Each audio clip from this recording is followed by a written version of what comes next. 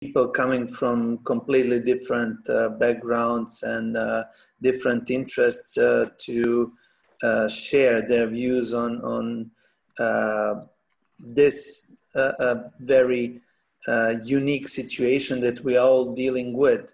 As you said, I will be speaking on something completely different,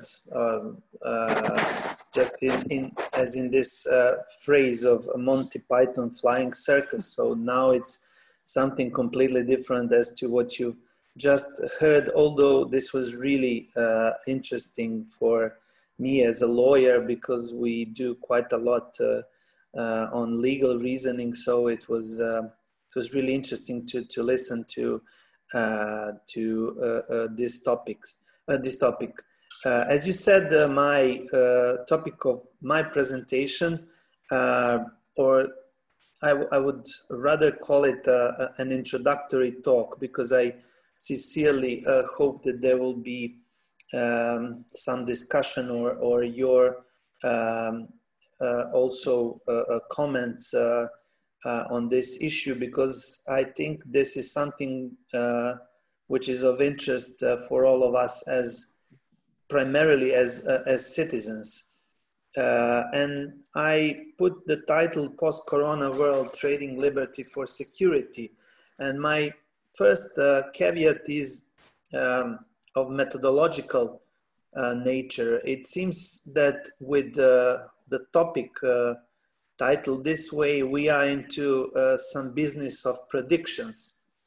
However, as we are all scholars with the academic background, we are not into a mere prophesying, obviously. And when I thought about this approach, it took me to the book which was published, hopefully you can see it. It's published in 2001, so at the very beginning of this century. It's called Predictions, 30 Great Minds on the Future. So you have different scientists from different disciplines talking and predicting in a way on different issues. So in the introduction to this book, you have the kind of warning by the Jonathan Weiner, who wrote the introduction. And he says, and I quote, "For us, schooled and chastened by the scientific process, the best way to think about the future is not in terms of the magic, sudden knowledge of the diviner, but the slow, hard-won knowledge of the experiment." Of course, relying on experiment in gaining knowledge is a trademark mostly of natural sciences and only some of the social sciences, for instance, sociology, or at least part of sociology. I myself am a legal philosopher, and I'm working mostly in analytical tradition, but I'm not shying away from problems of normative political philosophy, as Mirna mentioned, for instance, political philosophy of multiculturalism.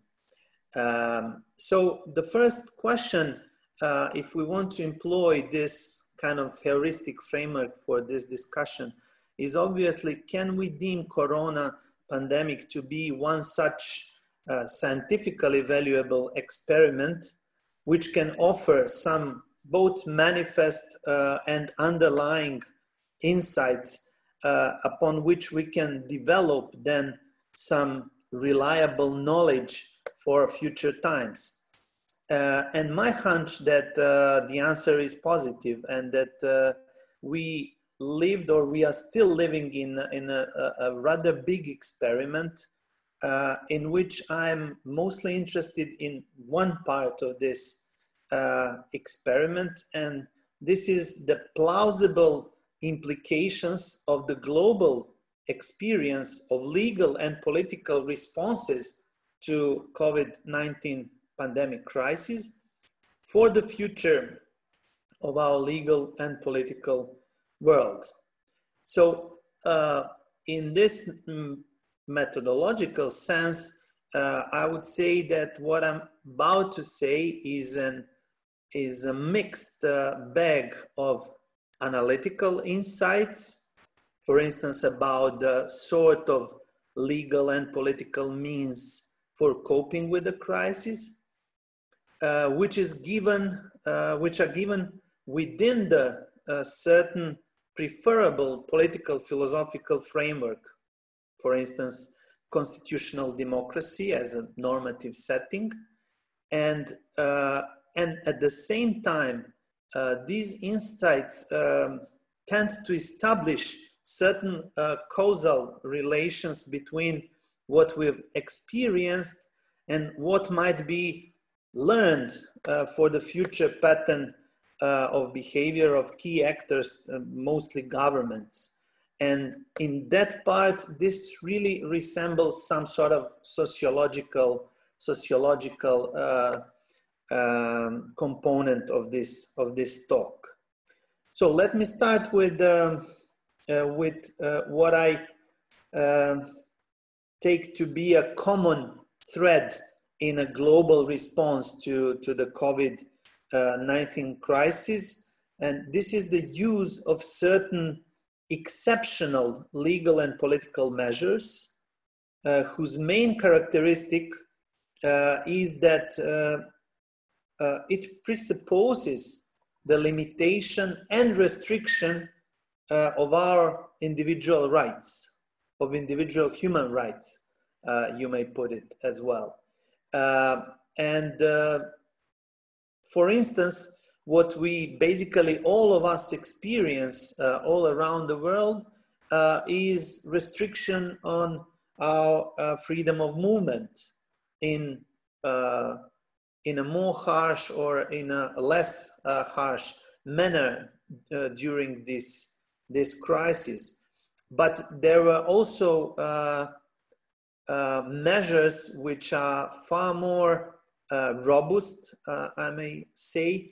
For instance, we've all probably read about the so-called cell phone surveillance systems, which were installed across the globe in a number of countries. And these surveillance systems basically were used for the purposes of tracking those who are infected by the virus. But in the implementation of this cell phone surveillance systems, at times individuals were exposed to those measures without consent. In better scenarios, which also happened in some countries, people voluntarily consented, acceded to these programs, to these mostly cell phone apps, which enable governments to track their movement and to keep them, for instance, in a safe zone, in a quarantine zone, and not being a potential health threat to other citizens. So these measures, these mechanisms, are obviously something which was quite new for a number of us as citizens, and at the same time we can say that we can speak of these measures as some sort of established fact of this previous period. The second thing to be mentioned is that all these responses were taken by the individual states. Why am I emphasizing this?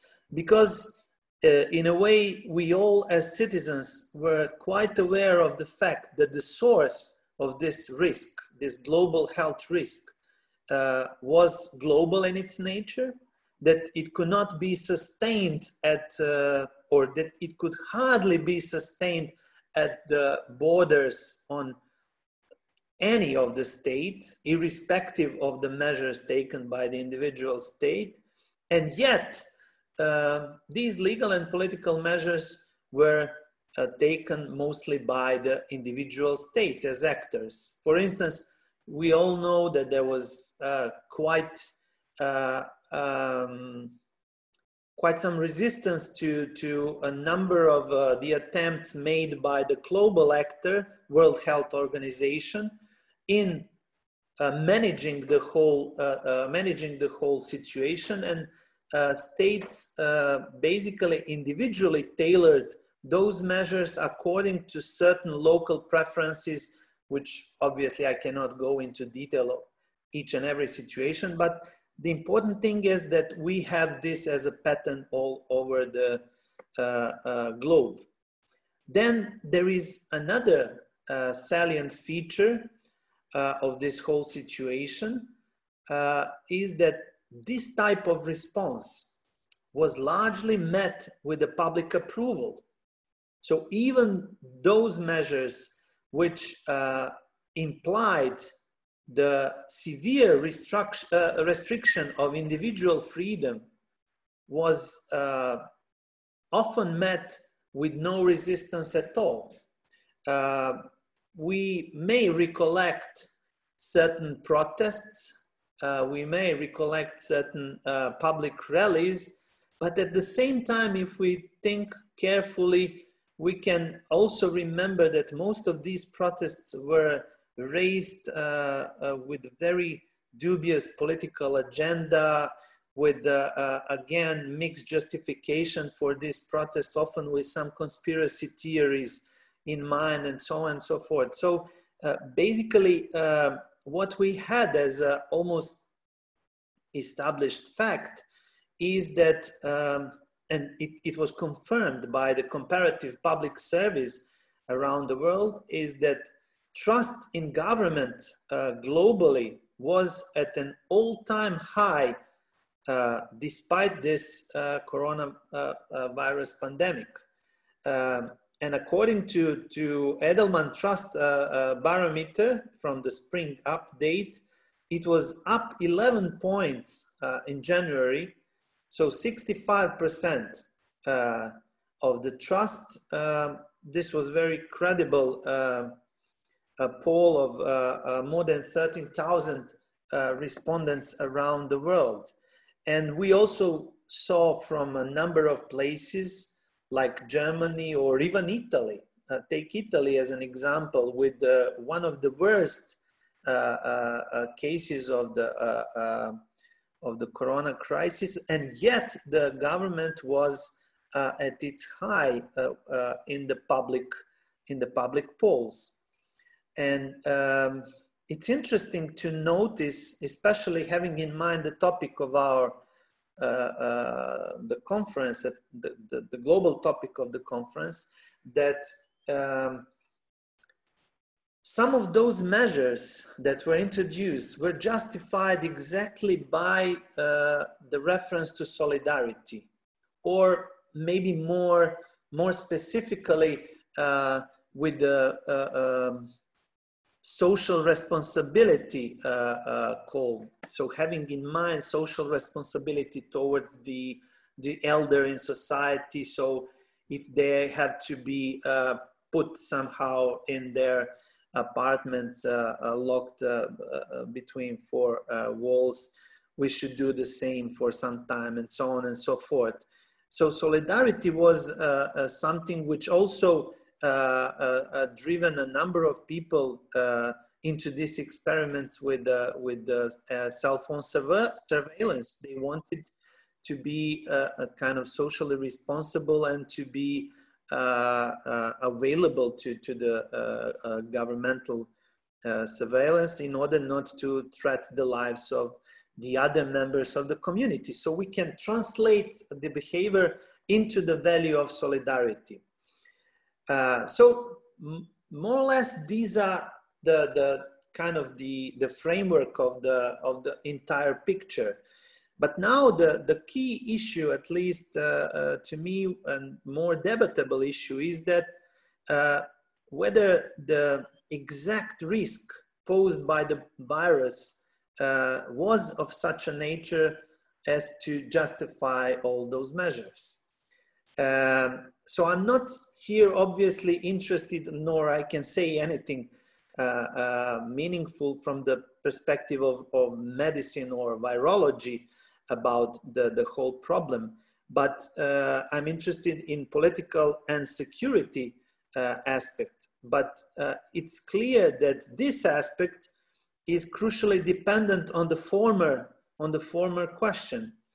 And in the absence of a clear scientific answer about the nature of the virus, about its causes, about its overall potential threat to human health, those taking legal and political measures in response to the crisis has obviously an additional maneuvering space to discretionary operate without fear from this sudden and unknown health threat. So if we try to translate this problem in the terminology of the security studies, the key questions is what type of security threat we are dealing with. And I'm here relying on one such study taken by Buzan, Weaver, and De Wilde. And so they speak about security as the move that takes politics beyond the established rules of the game and frame the issue either as a special kind of politics or as above politics. And in theory, any public issue can be located on a continuum, on a spectrum, ranging from non-politicized issue completely. So the state does not deal with it in any kind of the sense. It does not translate it into a public debate or a decision-making issue. Through politicized issue, meaning the issue is a part of the public policy requiring governmental decision and so on and so forth, to securitized issue, meaning the issue, and now this is a quotation, the issue is presented as an existential threat requiring emergency measures and justifying action outside the normal bounds of political procedure. So from the point of view of these security studies, the placement of certain issue on the continuum is basically open. So depending upon circumstances, any issue can end up on any part of the spectrum. It can be non-politicized at all, and we may think in these terms, and we will see that in certain previous times, certain virus epidemic were not issue for the political action of any kind, to politicized, now maybe to over securitized issue. That's the thing I want to kind of challenge or to debate with the rest of the audience. Obviously, this is what we see when we approach from the security point of view. But if we approach from the point of view of the given legal order, the things are not so open, the things are not so fluid, or at least there are some limitations to the qualification of a certain threat. So just as an example, I read one of the provisions of the Serbian constitution, which states, when the survival of the state or its citizens is threatened by a public danger, the National Assembly shall proclaim the state of emergency. So basically, here we have to see whether legally to qualify COVID-19 crisis as a type of public danger threatening the survival of the state or its citizens. If this is the kind of threat, then we shall impose state of emergency, which means obviously limitation of human rights. and all other sorts of measures. So this decision can be filtered through the securitization lens, insofar as the Serbian legal system, for instance, knows of a milder legal regime, which is called exceptional circumstances. In this regime, government cannot take so far-reaching measures. It cannot limit some of human rights. Basically it's restricted in a number of ways.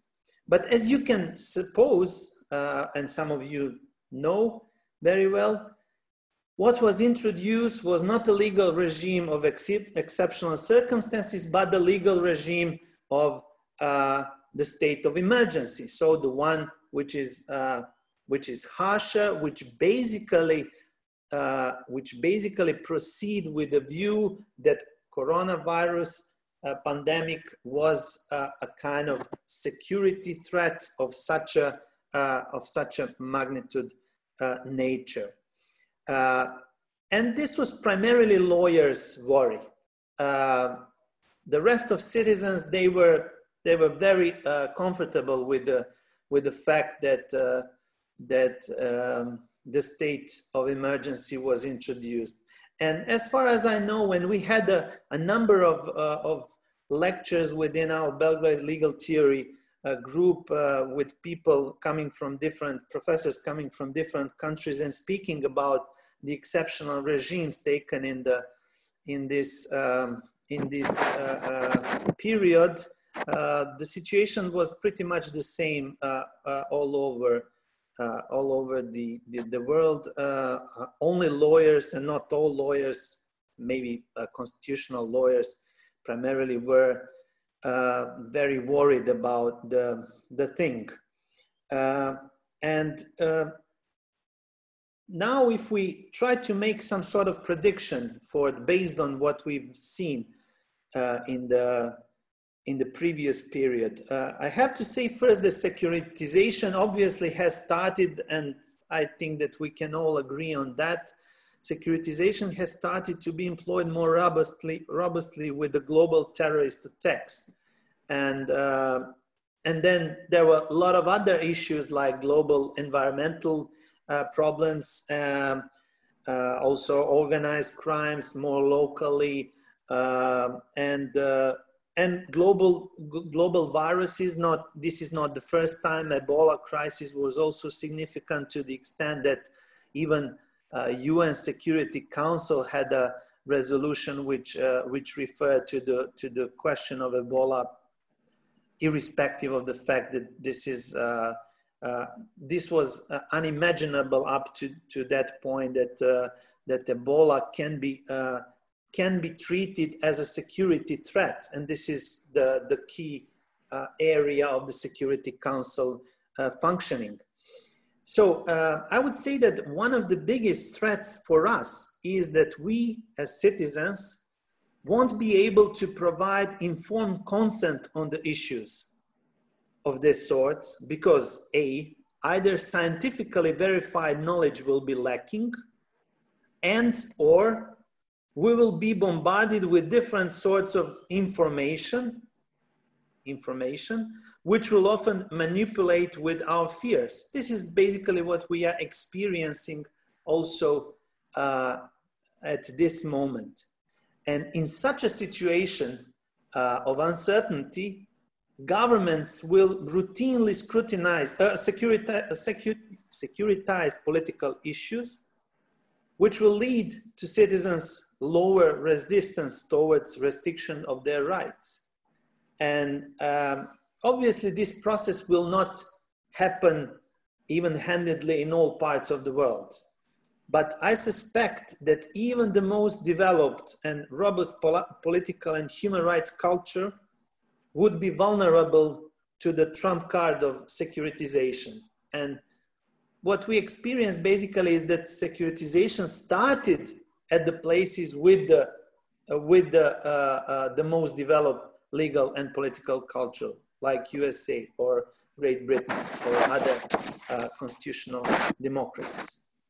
So in the long run, our daily lives will start to resemble some of the well-known anti-utopian scenarios from the literature. Even nowadays, you know, like wearing masks and gloves and being kind of normalized with this outfit in the public sphere is kind of resembling scenarios of anti-utopian fictional works. And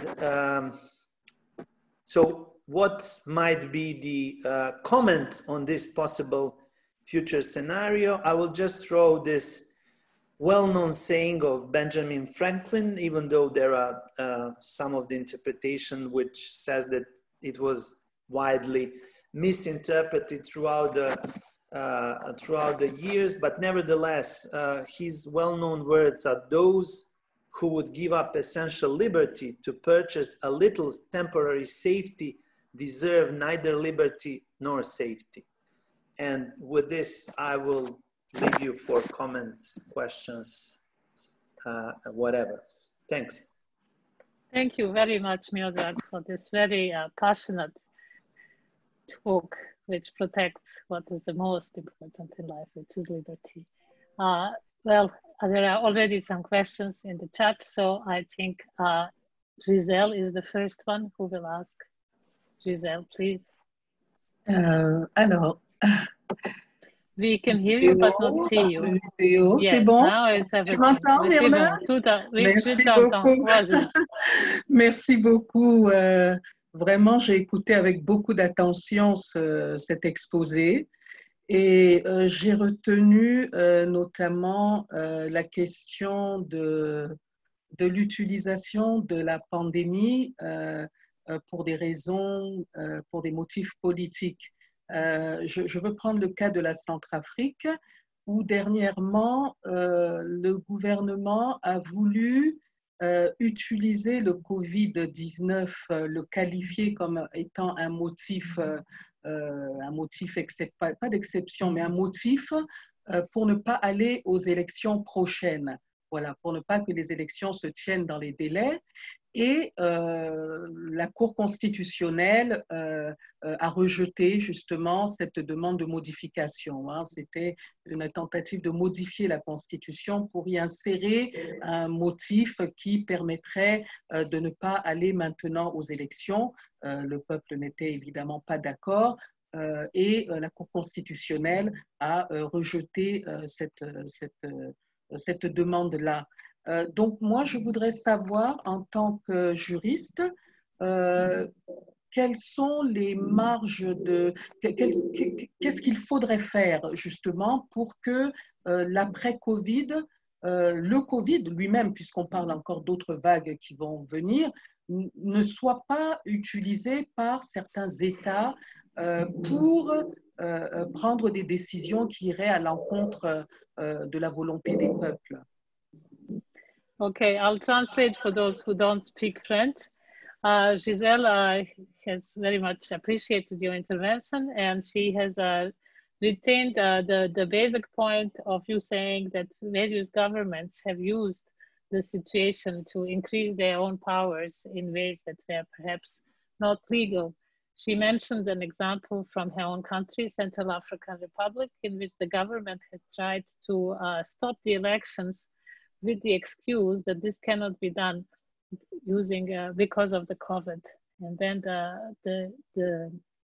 the main court, the Supreme Court of the country, overthrew this decision of the government, and the elections will be held. So Giselle would like to know what, in your opinion, could be done to stop the governments in certain countries abusing the power that the COVID crisis has given them.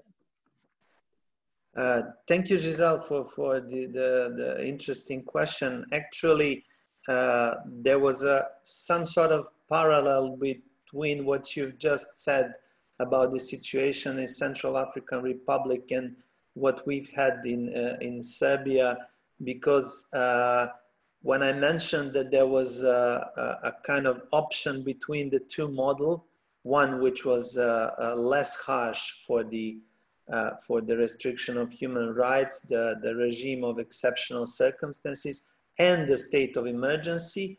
The decision was partly triggered by the fact that the elections were scheduled for the in the coming days ahead of the COVID-19 crisis. So the only way to postpone the scheduled election was basically to introduce this harsher model of state of emergency. And this was a main motivation for the government to go ahead for this model. What are our, so to say, resources, us as citizens?